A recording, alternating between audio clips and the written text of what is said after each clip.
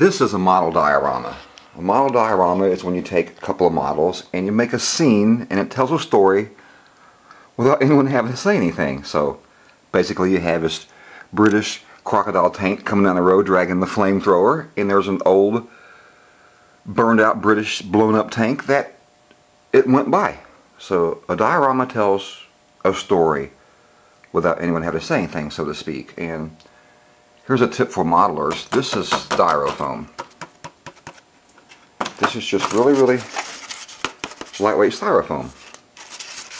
You can put bullet holes in it and you can burn it a little bit with paint, make it look like it's all beat up, and you can use it in a model scene like that, just for a backdrop or whatever.